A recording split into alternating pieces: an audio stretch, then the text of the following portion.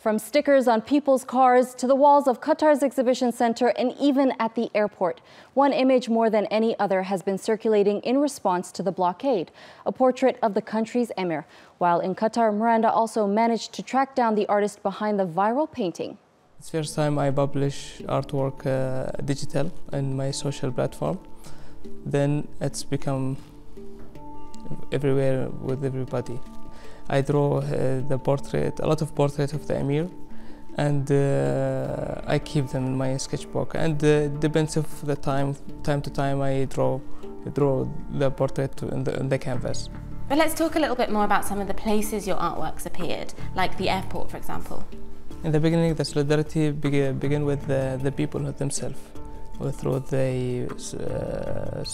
the social media, until the cars, homes, and then come to the companies and the buildings. What you see it all around Doha, and then they take it also, put it on the screen, the phone screen, the desktop wallpaper, and then you can see all the people also print by themselves the badge, the scarves, the accessories related of the artwork. We're all in the same target, just to explain our feeling. Why do you think pieces of artwork like your portrait are so important in getting the message across? Well, I think it's not because of the artwork, it's because the Emir himself, people love him.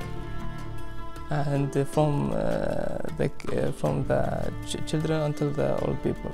If we can see also the artwork, because I think it's. I was thinking also why this artwork typical become like this.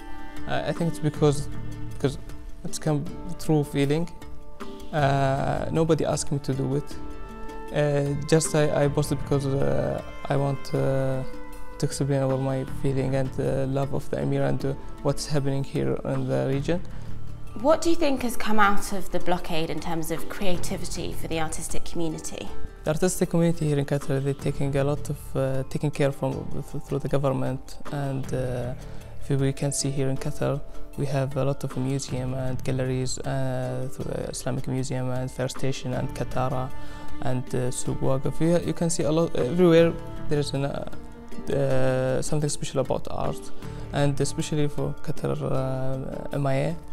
They are interesting for the people who can make some change in the art themselves, and they develop the people themselves.